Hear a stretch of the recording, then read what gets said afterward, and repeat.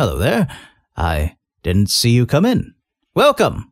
Welcome to the 100 Days of Narration Challenge, Day 26. I am Edwin Tiang, and for today's book, I'm going to read Schoolgirl Milky Crisis Adventures in the Anime and Manga Trade. Manga Trade. Sorry, I never say that word right.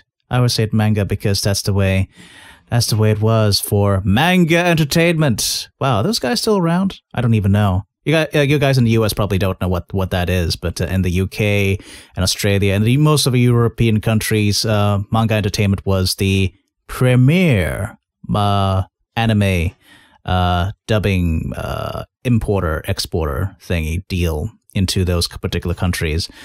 So why was it called Manga Entertainment for anime? Shut up. Just don't think about it. Just don't think about it. Written by, so anyway, the book was written by Jonathan Clements, and basically it's stories about him being in the anime and manga industry. So there's like, let me read the blurb on the back there. There is no such show as Schoolgirl Milky Crisis yet. Schoolgirl Milky Crisis, noun, A1, a silly name for a generic anime show made up to protect the innocent in Jonathan Clements' long-running insider column about the Japanese comics and cartoons business. Noun number 2, a hugely entertaining compendium of nearly 2 decades of writings from Jonathan Clements' manga, damn it, I'm going to say that wrong every single time, manga and anime translator, sometimes voice actor, and co-author of the best-selling Anime Encyclopedia. Mixing cultural commentary, insights into classic manga and anime titles, interviews with Japanese. For some reason, for a second there, I just could not say the word Japan. Japan's top creators and hilarious insider stories from the anime trade. Clements is your guide to this fascinating and often very strange world, with new illustrations from fan-favorite artist Steve Kite. That's a C-Y-T-E. Sorry, I thought that T at the end was actually L. Steve Kite. I don't actually know who that is at all. So anyway, I'm going to just go and pick a random page of this. So let's do that. It's all as expected. It's all short story. That's not the right word to use. Short stories. Although I guess it is articles. So each article would have its own title. So let's have a look at page 172, which is an article written on, let's have a look, article written on bubble fictions, anime and the credit crunch. Oh god, no, I hate that word. I honestly hate the word credit. It's just, I don't know, it just comes out as credit. So I lose the I in there somehow. I don't know, it's credit, and the E as well, so it's CRDT. So it's basically the word credit, but it's just I sound like a big word in the word. Anyway, page 172, which starts in the middle of a sentence and ends in the middle of a sentence every single time. God damn it! Let's just read. Which Ryoko Hirosue, I think it's Hirosue. Every vowel has its own sound. So Ryoko Hirosue is catapulted back to the boom year of 1990 in a last-ditch attempt to save the Japanese economy. The effect is not unlike Back to the Future, as written by accountants. I like that comparison. Oh, I don't know why that's so hilarious, but it is. Japan's modern woes are tracked back to a tiny loophole in a proclamation by the finance ministry, and hijinks inevitably ensue. And hijinks is H-I-G-H, which is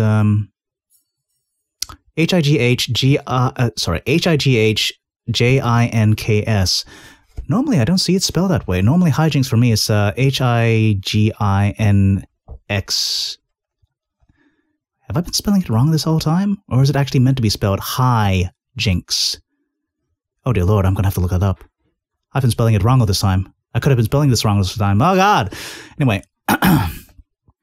There are sly digs at the fashions of yesteryear, and cameos from whichever future stars the producers could persuade to play their younger selves. Most notably, Ai Ijima, the future author of Time Traveler Ai, can be found dancing at a discotheque. Phones are the size of bricks, shoulder pads the size of helipads, there are tight, ruffled dresses on body-conscious Tokyo ladies, and men wear suits 2 sizes too big for them. Wow, I actually remember those times. I don't think it was just in Japan, but just everywhere. Zoot suit riot, riot, smoke. Was that? No, I don't know. I don't know what era that's from. I always assumed it was the 80s, but I could be wrong. Zoot suit riot. When does that come from? Where was I? Written by Bayside Shakedown's Ryoichi Kimizuka, bubble fiction presents a fantasy view of the 1990s, in which people literally gave away money in the streets. Taxis need to be hailed with 10,000 yen note. Wow. And champagne flows freely among the party set. But there is also a sense of impending doom. It's here, as Tokyo Land prices? Oh, Tokyo land prices, sorry. It's here as Tokyo land prices soared to silly heights that the seeds were sown of economic collapse. The bubble, warned some pundits, was sure to burst, bringing disaster on the hedonistic Japanese. Creatively, the bubble years have a lot to answer for. Outside Japan, the economic might of Japan led Hollywood to make Black Rain and Rising Sun. The great growth and wealth among the Japanese turned them into owners of video players, and hence helped them drive the modern anime industry. The idea of a future economic implosion even gave a name to its The idea of a future economic implosion even gave us the name of a famous anime, Bubblegum Crisis.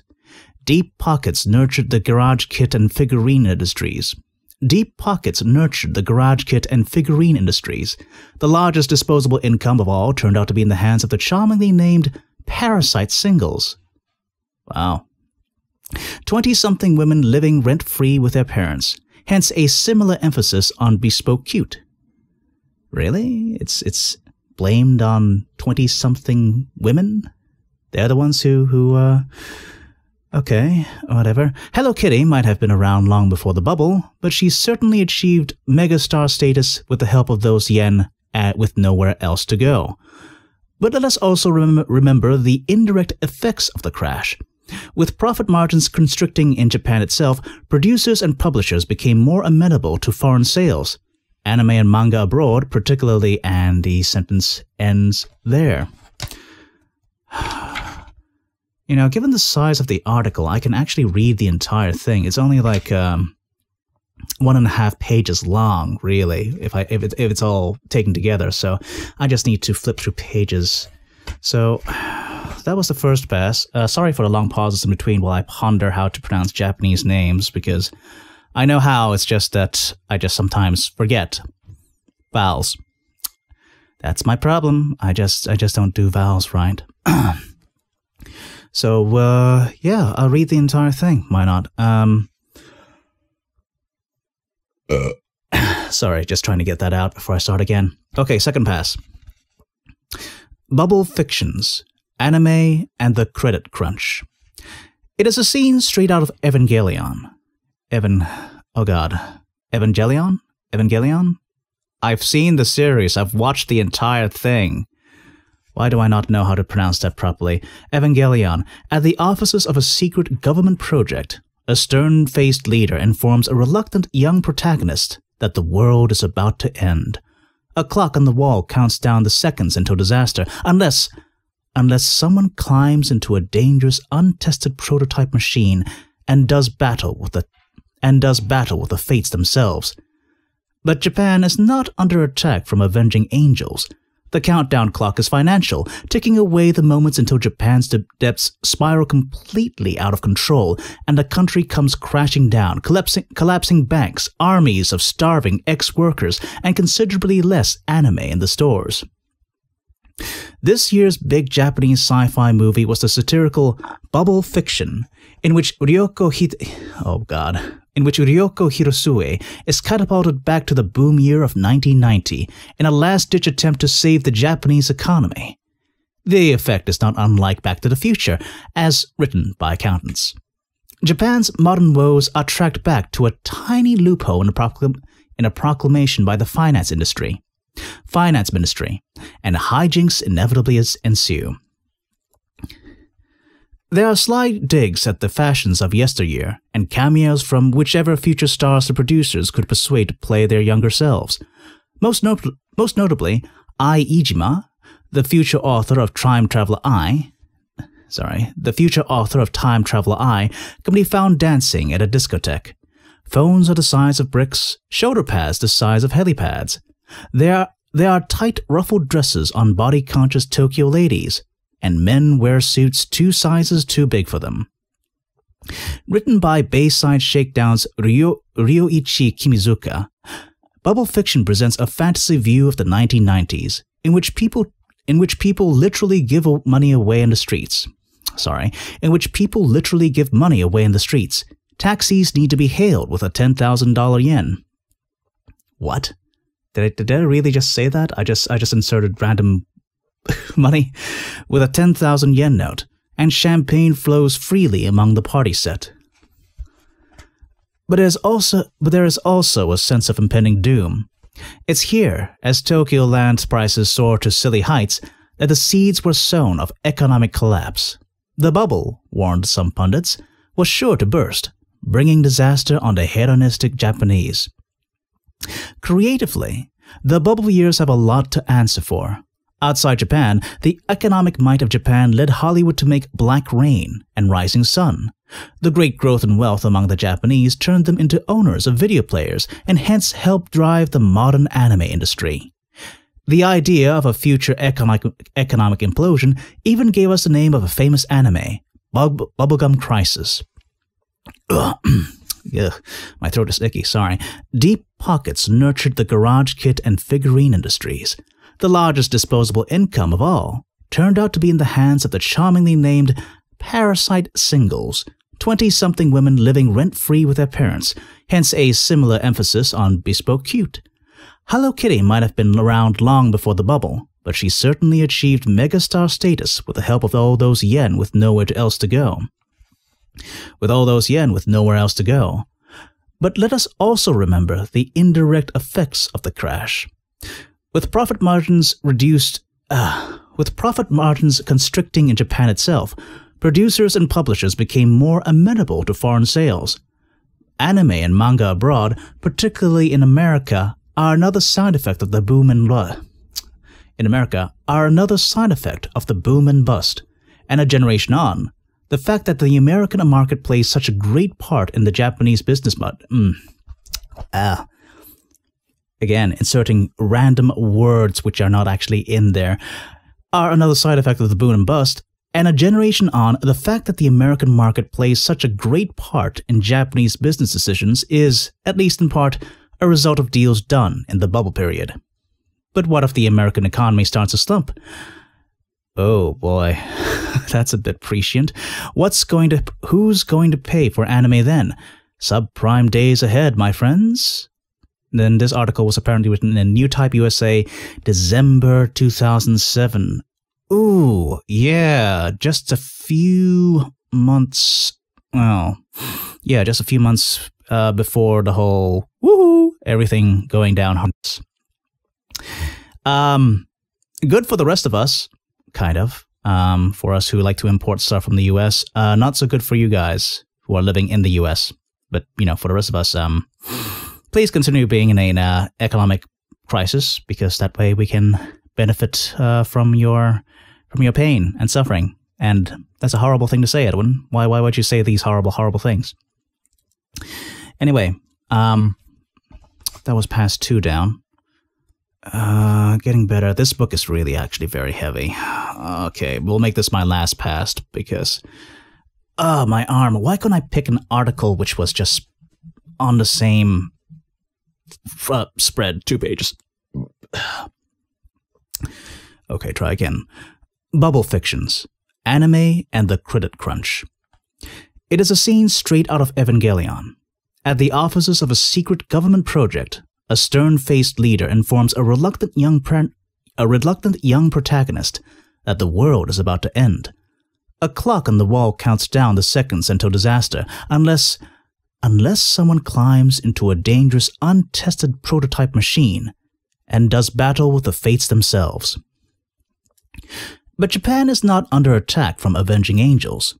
The countdown clock is financial, ticking away the moments until Japan's debts spiral completely out of control, and the country comes crashing down, collapsing banks, armies of starving ex-workers, and considerably less anime in the stores.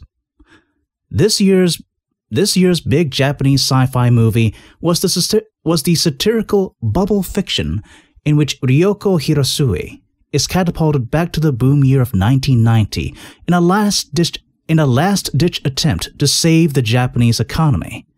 The effect is not unlike Back to the Future, as written by accountants. Japan's modern woes are tracked back to a tiny loophole in a proclamation by the finance ministry, and hijinks inevitably ensue. There are sly digs at the fashions of yesteryear, and cameos from whichever future stars the producers could persuade to... There are sly digs at the fashions of yesteryear, and cameos from whichever future stars the producers could persuade to play their younger selves. Damn it. There are sly digs at the fashions of yesteryear, and cameos from whichever future stars the producers could persuade their younger selves. I hate that sentence breaks. Persuade to play their... And then I have to go back to the beginning, younger selves. That's why I need to read slower and read ahead. There are sly digs at the fashions of yesteryear, and cameos from whichever future stars the producers could persuade their younger selves.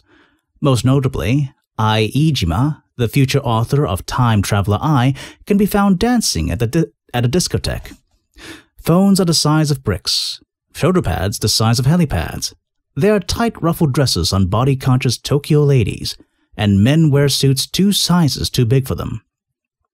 Written by Bayside Shakedown's Ryoichi Kimizuka, bubble fiction presents a fantasy view of the 1990s, in which people literally give money away in the streets, taxis need to be hailed with a 10,000 yen note, and champagne flows freely among the party set. But there is also a sense of impending doom. It's here, as Tokyo land prices soared to silly heights, that the seeds were sown of economic collapse. The bubble, warned some pundits, was sure to burst, bringing disaster on the hedonistic Japanese. Creatively, the bubble years have a lot to answer for. Outside Japan, the economic might of Japan had led Hollywood to make Black Rain and Rising Sun. The great growth of its wealth among the Japanese turned them into owners of video. The great growth of wealth. In wealth. I have no idea what's going on. And someone's taking a shower, and now there's noises. That's great. Let's continue anyway. The great growth in wealth among the Japanese turned them into owners of video players, and hence helped drive the modern anime industry. The idea of a future economic implosion even gave us the name of a famous anime, Bubblegum Crisis. Deep pockets nurtured the garage kit and figurine industries. The largest disposable income of all turned out to be in the hands of the charmingly named Parasite singles, 20-something women living rent-free with their parents, hence a similar emphasis on bespoke cute. Is it bespoke cute or bespokey? Bespokey cute?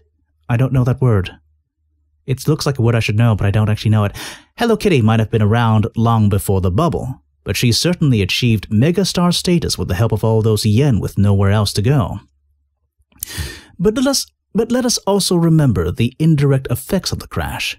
With profit margins constricting in Japan itself, producers and publishers became more amenable to foreign sales. Anime and manga abroad,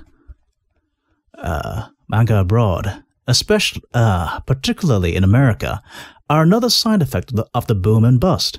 And a generation on, the fact that the American market plays such a great part in Japanese business decisions is, at least in part, a result of deals done in the bubble period.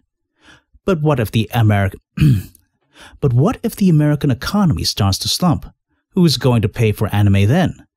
Subprime days ahead, my friends? News, New Type USA, December 2007. Okay. All right. That's actually a pretty interesting article. Again, this is one of those books that I bought and then just never bothered to read properly. Okay. So, that was day 26. The book was Schoolgirl Milky Crisis, Adventures in the Anime and Manga Trade by Jonathan Clements. Seems to be a pretty interesting book. I should probably read the rest of this when I have the chance. So, day 26 down. Tomorrow, day 27. I will see you then.